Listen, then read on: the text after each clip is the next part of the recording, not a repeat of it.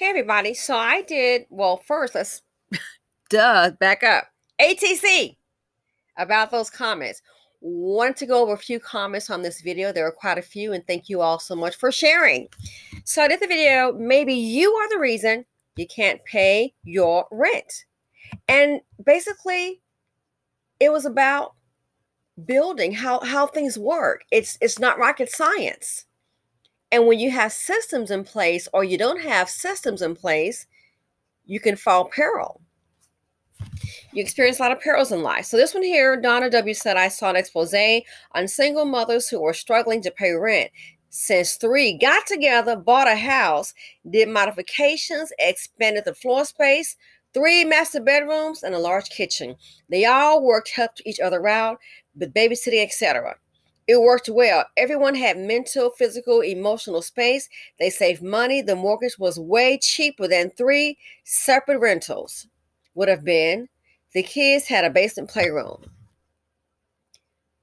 Awesome idea. And I want to mention, I do recall at the beginning of the pandemic, wow, you actually had people during the pandemic, young people, they were professionals. And guess what they were doing, people? They bought real estate. They were buying houses. Some of them had apartments. They were buying houses, and guess what? Leasing the houses out. Weren't even staying in them. Now you have some that bought a house. Everybody stayed in that house, and guess what? You had 2 and 3 people buying houses together. It was business. They had a contract set up. It wasn't going to be where you could have somebody, a husband, boyfriend moving in. They weren't having all that. They were professional. That's how you're getting ahead.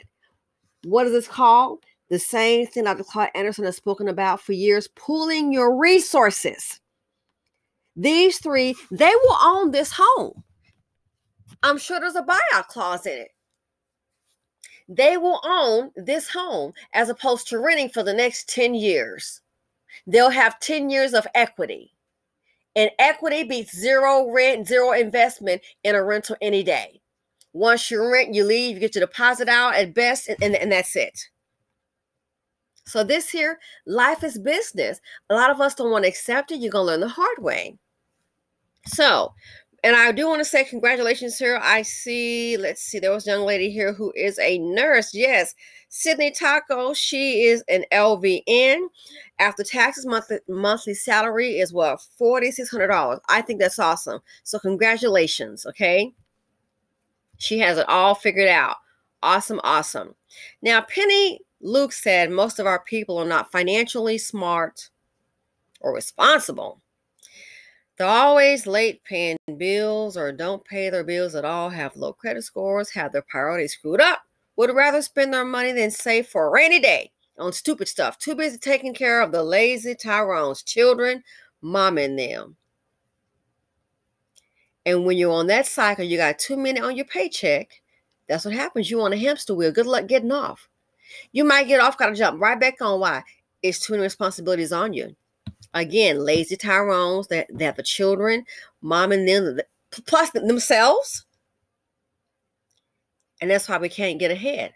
And then the least little bump comes along in life. Guess what? Don't have that rent. And it can easily happen. Easily happen. Then she made a comment, they will give Section 8 to the immigrants first. Surprise, not. You already saw you had Americans sleeping on cardboard boxes on the streets up north. You already saw Americans homeless and who was in the hotels. But give it time. Those immigrants will get here and do as they normally do, get with their specific communities, their culture, and they'll start to build. Or I'm willing to bet you they will support those that look like them that do build. So trust and believe. If you notice how they typically do, it's not hard to figure out. It really is not. So now Diddy Love said, everybody is not rich and everybody is not you. Obviously. She said, people are struggling out here in the world with jobs and degrees, so please stop shaming people for living. I'm not shaming you for living. I'm shaming people for being stupid. What's living when you have a meager existence? At some point, someone has to sacrifice. And that's the whole point of the video. Maybe you are the reason you don't have your rent. So no, it's not shaming. And I did a comment here to her. Love, Didi Love. The shame is in not building for yourself, but building for everyone else. So I'm not shaming people for living, unless people are living stupidly. And that's the whole thing. The BC really doesn't get it.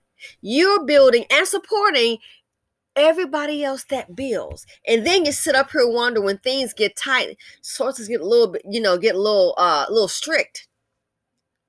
Hey, they're doing this to us. Then we had videos of us talking about how they're keeping me out of a job.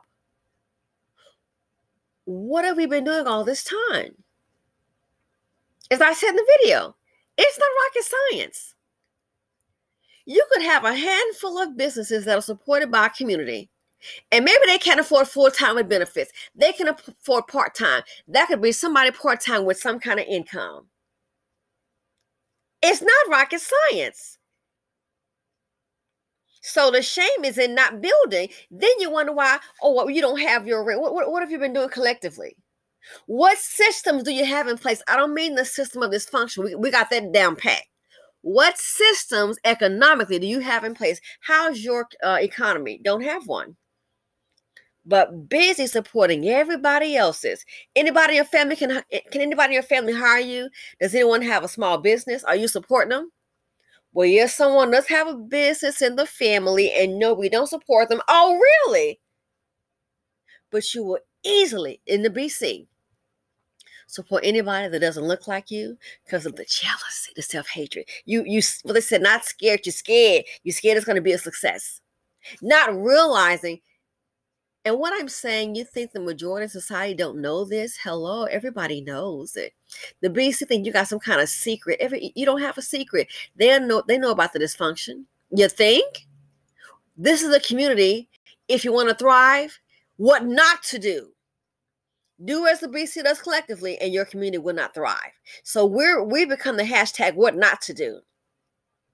Again, it doesn't make any sense. Okay, all the rents have gone up a couple $100. If you had small businesses, any businesses that in your community, even in your family, and supported them, I know it's hard for Black folks to understand, but oh my gosh, yet you're going to have to pay. Yeah, they may make some money. That's what you're really worried about because you like poverty. The self-hatred is so strong, but you know what? We don't think that way about other people. That's how you know there's some mental dysfunction going on. And so when you sit up and holler, I don't have my rent, I can't afford these places, what are we going to do?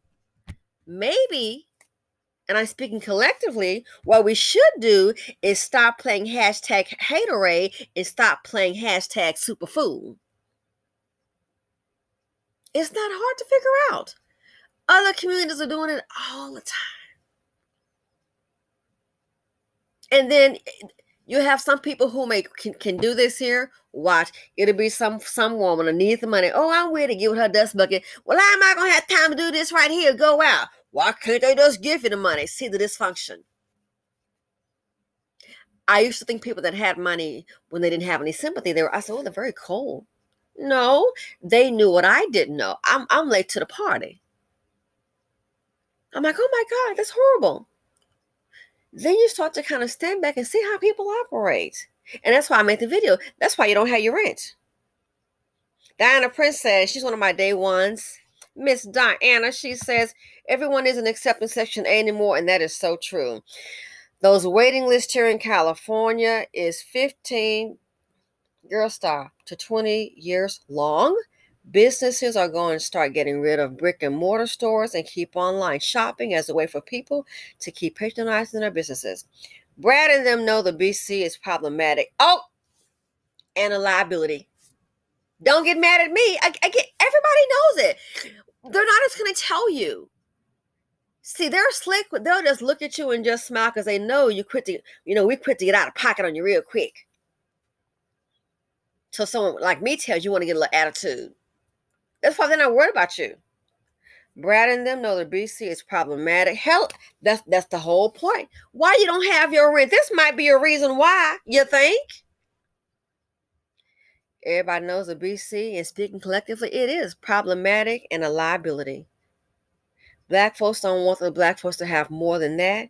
It has always been this way, and that's why that's exactly that, and that's why men don't have their rent.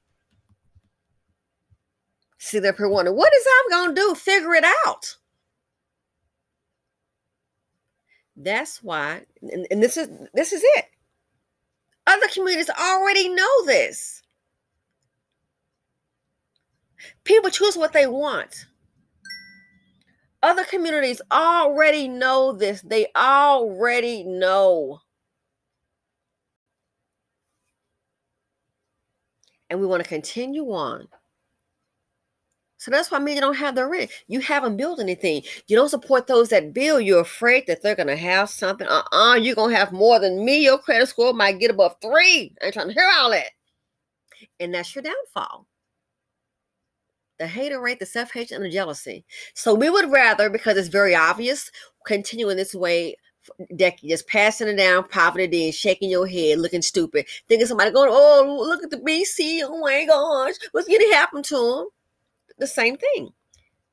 Continue to be problematic and a liability and afraid someone's going to have something, crabs in a barrel bucket. So that's why many of them don't have their rent. Can't work together. But they can sure go to somebody else's store that doesn't look like them and get humiliated, get profiled, and all you're going to do is curse and get mad up under your breath and being back in there next week. So for many of us, hate to say it, sometimes poverty is a choice you see.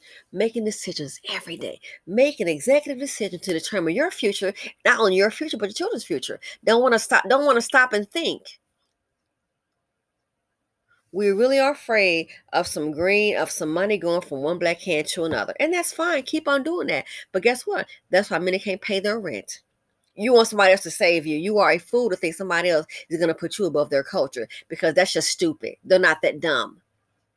Why would you put the care and well-being of someone else's child above your own? You must be stupid. Fool, that's you. That's your DNA.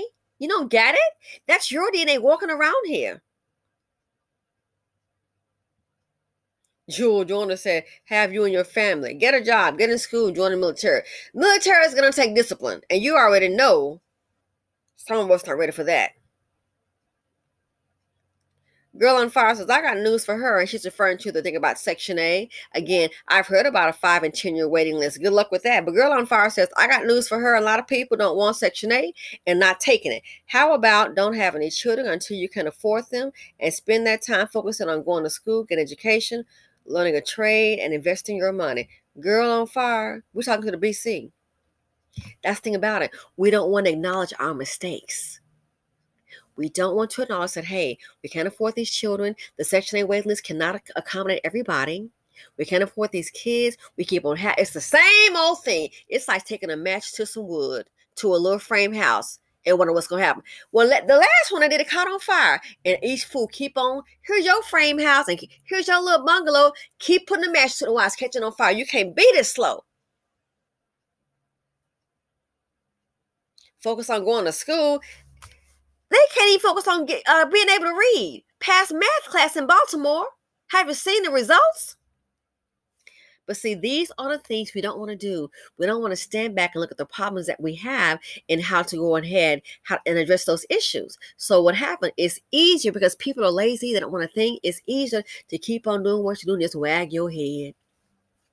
And now sitting up here, I can't afford my rent.